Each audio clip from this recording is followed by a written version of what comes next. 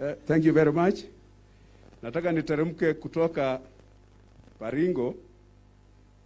Naweza rudi hapo baadaye, lakini nataka kuja upande wa Elgeyo Marakwet kwa His Excellency Governor Tolgos. Huko temperature imekaa mzuri, hata mimi naona kwetu inaweza kuwa na imeenda chini kidogo, lakini yako I think because you are on that, mambo imekuwa mzuri sana. Karibu please. Baba, Your Excellencies, governors ambaye wako hapa na delegate wa Azimio, hamujambo. Yangu ni mafupi. Nataka nikuambie Your Excellency, katika Elgeyo Marakwet, ndugu yangu kutoka Baringo ameongea juu ya insecurity. We are bordering one another. That's the major problem that we have. Secondly, Your Excellency, tukiwa pande wa Elgeyo Marakwet, we have quite a number, na tunasemanga tuko na viongozi katika sehemu hii yetu, katika serikali ambaye yuko sasa. Mambo kama ya dam, ya Kimwarer, ya Aror, unaelewa vizuri, umeisoma, umeiona. Watu walisema 21 billion, wakasema ni 7 billion.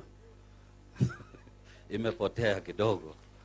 So watu ya huko wanasema sisi pia ni wa Kenya. Junet amesema sisi pia hitaji maendeleo ya maji.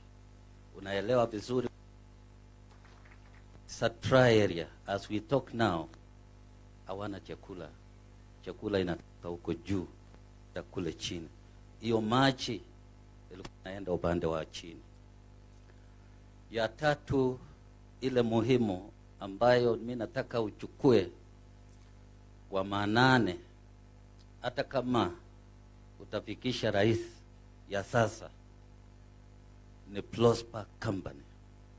We have a resource ambayo matini iko ile tunaweza kumine over 70 years, ambayo kila mwaka hiyo kampuni ilikuwa natoa 4 billion shillings, na wanaandika directly watu 1,000. Lakini sasa hiyo kampuni it is vandalized, na wawekaji wako they are saying women, they are knocking into government to come in to Prosper. That's immediate change of life in that area. Tuchukulia hiyo ifunguliwe hata kabla ya hii mwaka kukwisha. Iko wawekaji. Wakiweka tu kaseti leo, kesho wawekaji wako. Nikielekea tu siasa kidogo. Baba, 2017 hii North Rift na Rift Valley wa Kalenjin wote wananchi wenyewe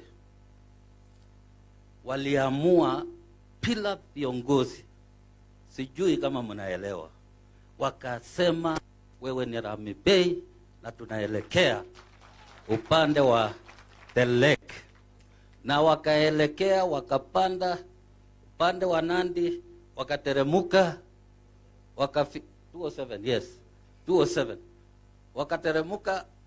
Viongozi wetu walipoona karibu wapige hapo karibu na Kivoswa, wakachange wakakimbia, wakaturudisha huko, akasema tuko pamoja. Na kumbe hiyo ilikuwa hila baba. Hila yao ilikuwa sasa tukuja pamoja, ili immediately wakati serikali na Kibaki wakapatilika akasema umefukuza watu yetu huko Mau, na wakalia what we call crocodile tears. Wakaenda kuchanga mapesa kwa mahoteli, na hata hiyo pesa haikufika kule. Hiyo watu hawajaondolewa mpaka sasa. Baba, hii watu wameamua na watu waamini. Hii watu wameamua 2007 itakuwa replica. Sasa hawatatupata Kiposwa, watatupata Bondo. So wakitupata Bondo, utusingire ili wasikuje hii Nyang'Au, ili tukae pamoja na wewe na tukushikilie na utushikilie pia. Kwa hivyo baba, nataka kusema ya kwamba tuliamua na tumeamua kwamba tukiwa wote, sio wa ODM peke yake, lakini wa tumekuwa tukinongano sana, tukasema wacha aendelee mpaka saa hii. Baba, hao watu ya wheelbarrow hawajaketi chini na sisi. Acha tuambia, nataka rais, tunasikia kwa few sasa. Ama waliketi chini na nyinyi? Wameketi chini na nyinyi? Lakini baba amekuja ya kwanza kutueleza tuende wapi.